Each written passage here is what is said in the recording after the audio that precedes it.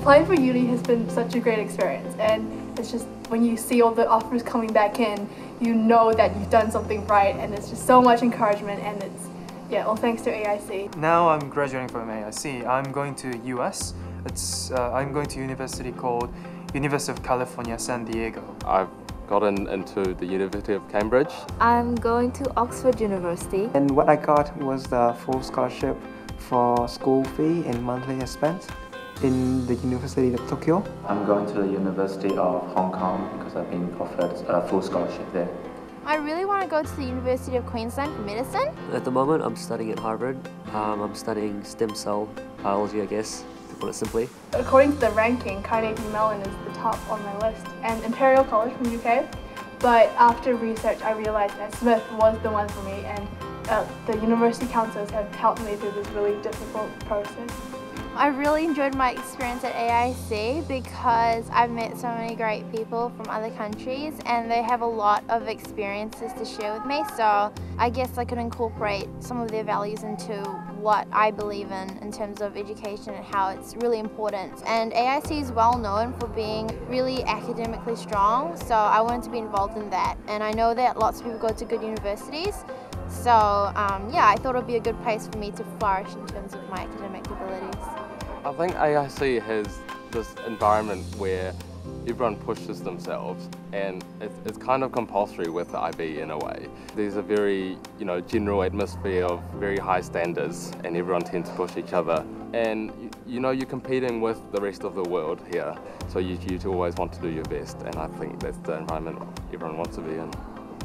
So we're all friendly here. There's no specific problems like other general schools, such as bullying or things like that. There's no discrimination here, and it's generally really friendly and open-armed. I do like to learn about languages and humanities and sciences, and to be able to look at the different ways in which different subjects used to think, that allows me to approach one question with many different ways of thinking. To me, that's the most valuable thing that I got out of my education.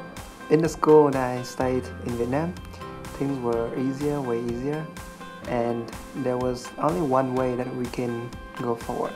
But now there are so many ways that we can deal with one situation, one problem, and that is the challenge. And it's also opened so many opportunities that encouraged me to grow in the way that I want to, in an independent way, and that really makes me mature throughout the years that I've spent in AIC.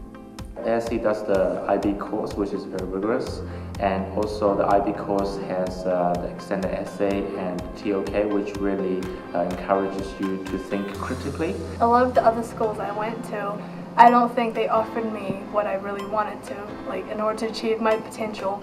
And I think because I went to school in China for 2 years, and I felt like the maths I was studying at my old school wasn't even up to that level I was studying in China. And there wasn't as many opportunities for me to go out there and, do stuff. The other side component of the IB is the CAS program, which is Creativity, Action and Service. We have to do 150 hours of that, but most of us do more. I think studying is only half of the picture in growing up. And the other really important thing is to learn how to execute your thoughts and what you believe in and your values, and to test them in the real world. And so Creativity, Action and Service allowed me to do that. And it was very important to me because it was sort of like this grounding experience when I could actually see what I learned being put into practice. Initially I studied at a larger school with a lot of people, and they had a lot of resources available for me, which was great. But the problem was it was really difficult to do my own thing.